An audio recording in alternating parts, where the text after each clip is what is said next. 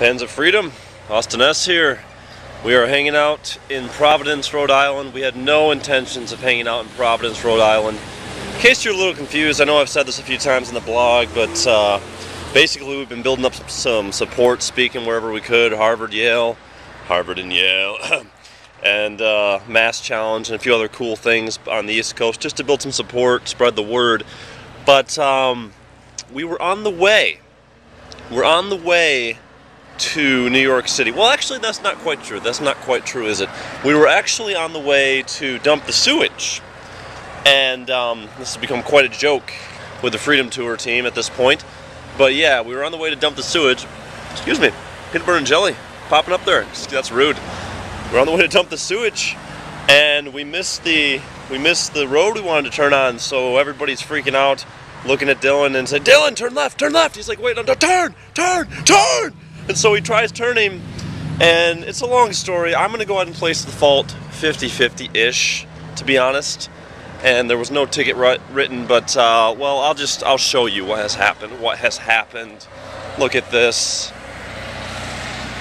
Oh, hang on, can you see? Oh my. Oh, worst tragedy so far on the Freedom Tour. We have just mutilated the RV, but it's gonna need a little bit of work. We got to fix it up. Not to worry, we found an auto place. They're gonna work on it. Wow, that bus is loud. Hang on. Wow, goodness. In Providence. Anyway, so yeah, we hung out here. Ended up going skating today. I met some people while we're waiting for the RV to be fixed. Kind of a bummer day. I gotta say, it was funny. When we hit the vehicle, I was standing up in the middle between the seats. We were on the way, like I said, from Boston to New York City. And I saw it hit, and my brain said, no, this can't happen. This cannot happen. This cannot happen because we have to go to New York City where I start the skate, and this does not fit into the plan. But then, you know, everything calmed down. We got out, and we talked to the officer and the people, and everything's fine. Everybody's okay. No one got hurt, by the way. Little FYI. Probably should have told you that already.